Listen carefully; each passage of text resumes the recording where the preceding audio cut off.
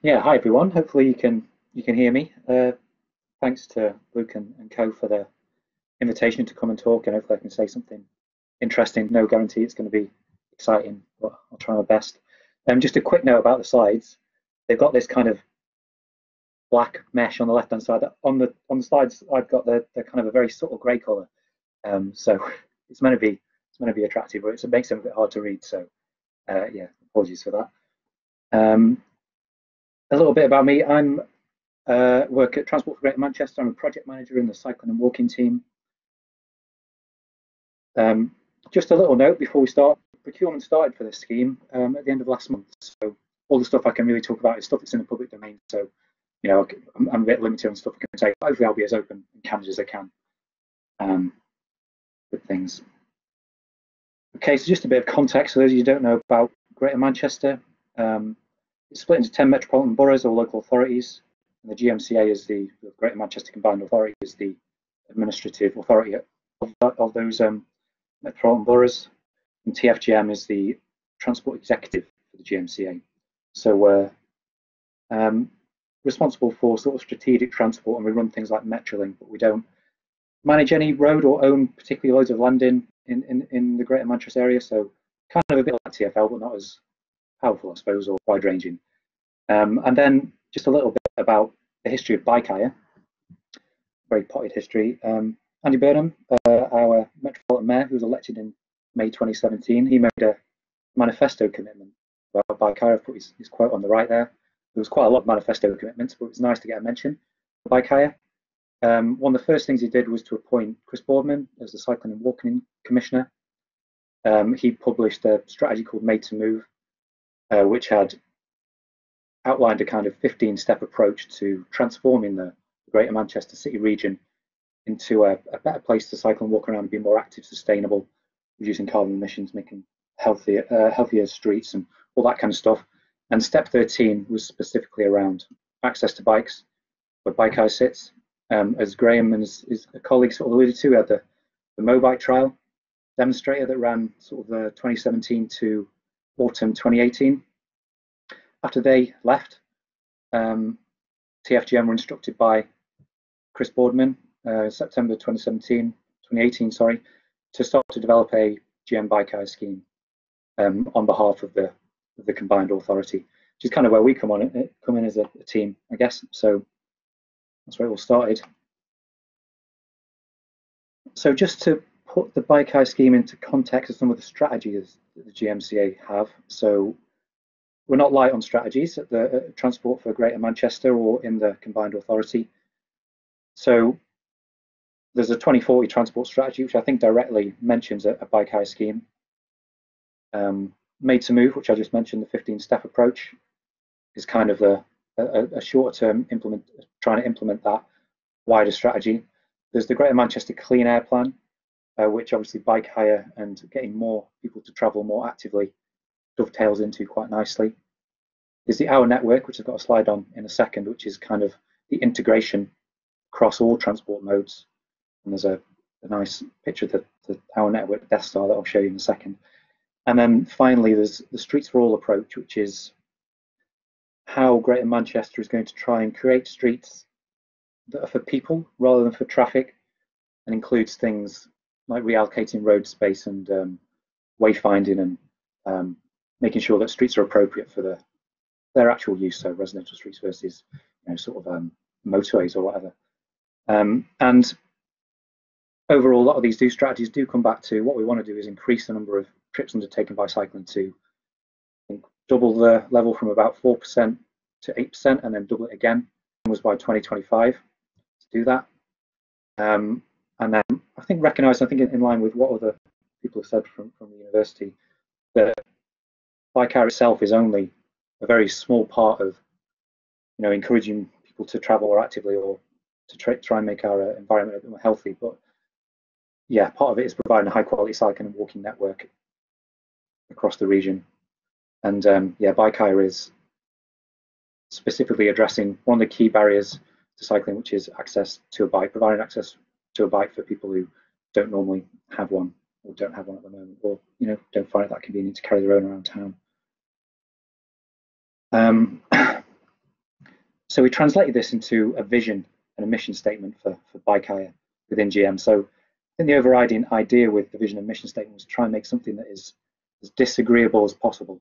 So this is the Death Star we were talking about, the Our Network place, and that kind of shows all the different modes of transport around Greater Manchester and how they link. And if you search for Our Network in TFGM, you'll find a little animation of that, which is quite interesting to watch, which shows how trams, trains, buses, cycling network, and bike hire and walking sort of trying to integrate into, making a seamless transport journey across Greater Manchester, breaking down the barriers to more active travel.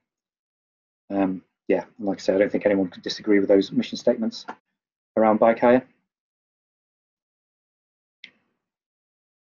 And as we've been developing the scheme in a bit more detail, we've tried to prioritize some of the benefits for bike hire. So some of the benefits of the scheme that we see, if we manage to get implemented correctly: increasing the active travel, more healthy trips, normalizing cycling as a viable transport mode. So I think promoting it as a way that people can get about without having to have a lot of kit, putting them on a fair few street corners, so making the suggestion to people that cycling is a viable mode of transport.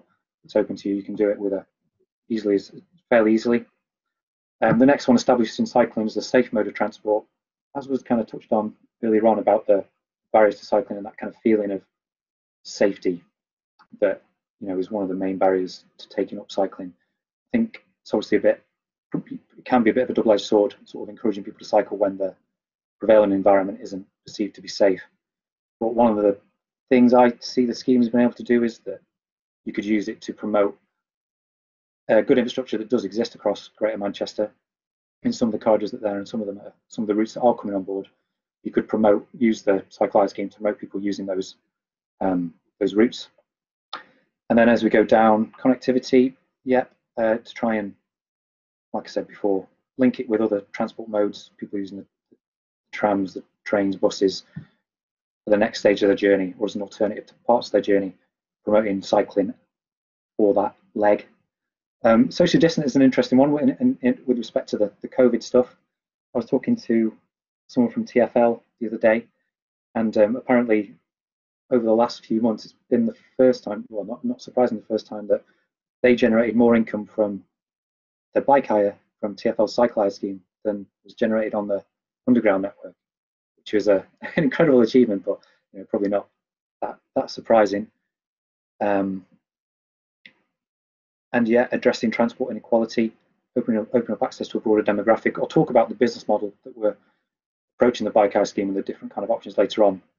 But it's important to recognise that Cycle Hire is potentially a fairly flexible way of introducing a mode of transport to some areas of Manchester that are maybe not as well served by public transport. And yeah, recognising we'll have a potentially fairly limited effect compared to a tram or a bus route, but does contribute to reducing congestion and supporting residents in reaching local employment, leisure, shopping activities, whatever might go on. So just a bit on the social value of the scheme, what it will bring to residents, what we hope it will bring to residents in the Greater Manchester region. One of the points that was brought up earlier on, and one of the lessons we learned from Mobike, is that it's important to create a scheme that is owned by residents within Greater Manchester, owned by the communities that it serves. So, the area that the scheme covers, where docking stations are located, what it looks like, the branding, how people feel they've been engaged in the development of the scheme is important to us, and something we're looking to hopefully expand on in the next few months. The scheme area that we've kind of identified as the first phase, we reckon it will provide access to around about 100,000 households to bikes. An interesting stat that came out of our